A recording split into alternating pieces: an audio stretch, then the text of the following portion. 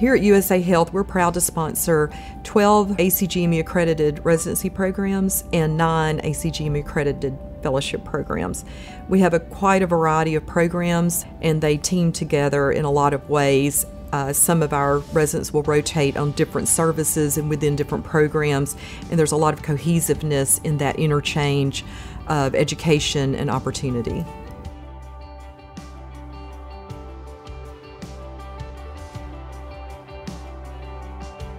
Because of the smaller size of our institution, the residents and fellows have a great opportunity to learn one-on-one from the faculty and from their attendings.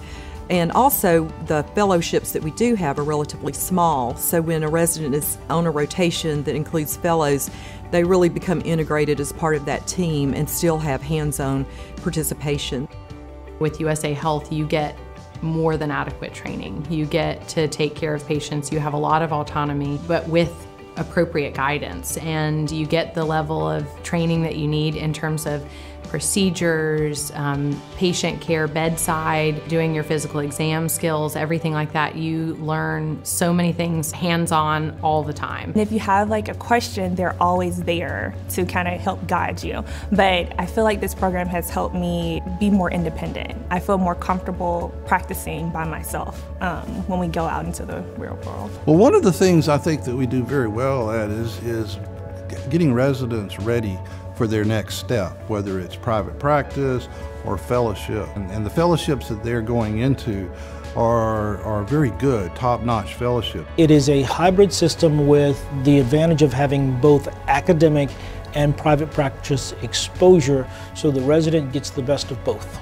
The acuity of care at USA is much higher than a lot of places you end up going. Partly because we are the big academic hospital here in the area, so we occasionally get transfers from other private hospitals into ours because of the specialists that we have. We are a level 1 stroke center, so we have a lot of strokes that come in, flown in from a lot of faraway places. We also have a very unique sickle cell population here. In my med school training, I only saw one sickle cell patient ever, and it was a very unique thing. We get them almost daily here. You get a lot of experience with a lot of sick patients here. The first selling point that I tell our candidates is they can come here and be a resident here and work anywhere in the world. We cover the entire Gulf Coast region, so for a small program we have a very large catchment area, 54 counties, 4 million people, and we take care of some of the sickest people in the United States. Our program will get you ready to go out in the community and practice day one. You'll feel comfortable seeing as many sick people as there are to see. We have very dedicated faculty. No one here is just a number, and so there's always someone in your corner.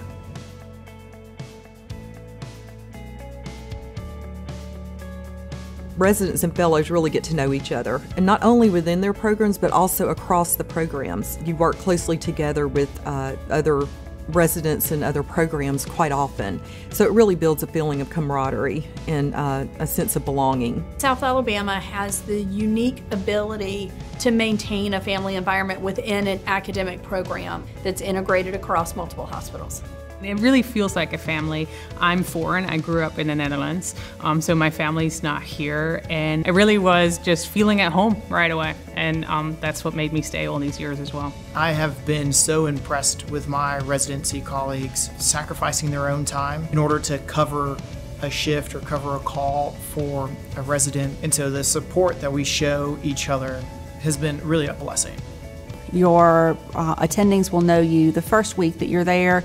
They'll get to learn your name, and then by the time that you're a year in, they're going to know your life history, they're going to know about your family, your friends, your kids, and we look at you as colleagues more so than as a trainee. Other places that I've been and other places that I've interviewed, I've always been amazed that they were so distant from each other. Residents come and knock on my door all the time. There's an open door policy. Every attending's door up and down the hallway, 10, 15 doors are open. The House Staff Council is responsible to make sure that residents and fellows are represented across the health system, and so administration comes forward and asks for resident or fellow representatives on a lot of the committees because they want to hear our voices, they want to hear our opinions and ways that we can continue to make our health system better in terms of serving our patients the best that we can. It just makes for a really nice learning environment. The attendings can learn about your individual abilities and then help you progress your own skills. They know our strengths, they know our weaknesses, and they can really help build us up. And I think that helps increase our confidence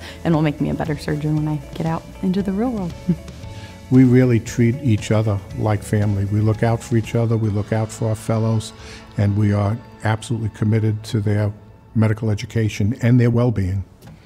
You cannot take care of others if you're not well.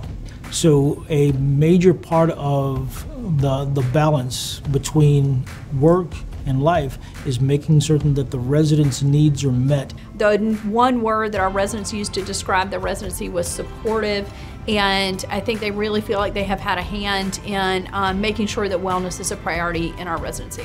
Dr. Nemeth does yoga every Friday morning, and it is very relaxing. And he makes it kind of fun, and there's some other initiatives as far as group get-togethers. We have a resident retreat every year. One year we all went out on boats out to an island and had a really great time. Fifth Fridays we have a couple hours, about two hours off in the morning to go and do appointments or just get work done, whatever you need to do. If we need something, if we feel stressed, there's a phone number we can call. And actually they implemented a free cab. If you are here after like very late hours and you're tired, you feel like you cannot drive, you can have an accident, you can call that free cab. It will pick you up here at the hospital and drive you home. You need to be out for anything, covering for a few hours. The attendings cover for you just fine. We give them wellness half days because we know that you need to go see a dentist and they don't work, they're not open on Saturday. So we make sure that you get a half weekday off at least every month or 2 months so that you can go take care of those kind of things that require you a business day. I've never really had a problem where I've felt like burnt out or that I don't have enough time to spend on other things. I have plenty of hobbies that I have outside of work. I get to see my friends a lot, and I feel like that's a balance that you have to find. I'm fortunate enough that it's not hard to find at this program.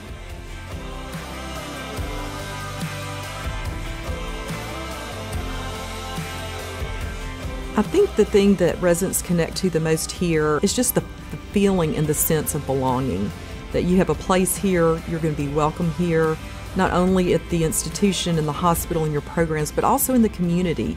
I find Mobile, as a transplant myself, to be one of the most livable, enjoyable quality of lives that I've had anywhere else. Less traffic, less noise, less hassle, great cost of living. Mobile boasts a very low cost of living, in particular our housing costs, around 80% of the national average, which means that someone can move here and get an immediate discount for a home when they're purchasing here. If somebody wants to live on the water, they can do so. If they want to live in the woods, it's not that far away to get back to the city. There's really a great portfolio of options and at a very low cost. Mobile has so much to offer. It has that small town feel with big city amenities, and of course being on the coast. You know, a lot of our residents have a boat or go to the beach at the weekend and enjoy all of the water sports and things that has to offer. You can always head to the beautiful white sand beaches over in Pensacola, about 45 minutes away, or you can head 2 hours in the other direction to New Orleans and enjoy the French Quarter and still get there in the morning on a Saturday and be home in your bed that night. You're in easy transit distance between all of those wonderful places. If there's a reason not to love Mobile, I don't know what it is. The downtown is thriving, plenty of awesome restaurants. We're close to the water, we're close to some of the United States' best beaches. There's just a different charm about this place. Everyone is very polite, everyone is friendly. This is a marvelous place to live, and my wife and I will live here long after our retirement.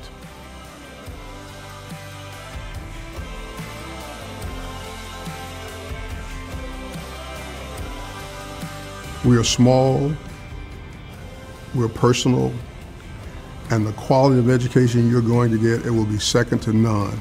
It's an awesome work environment. You work hard, you challenge each other, but we also have a really good time.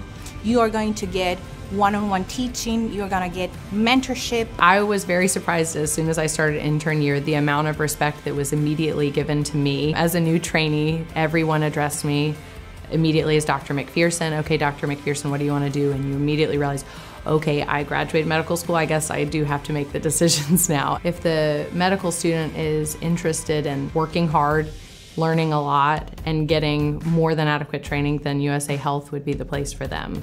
Our #1 measure of success is our graduates. We just recently surveyed them. 100% said they had an excellent experience in our residency. 100% said they would come back to residency and do it again at South. 100% said they were comfortable in their practice and comfortable in the operating room. And I think that speaks for itself.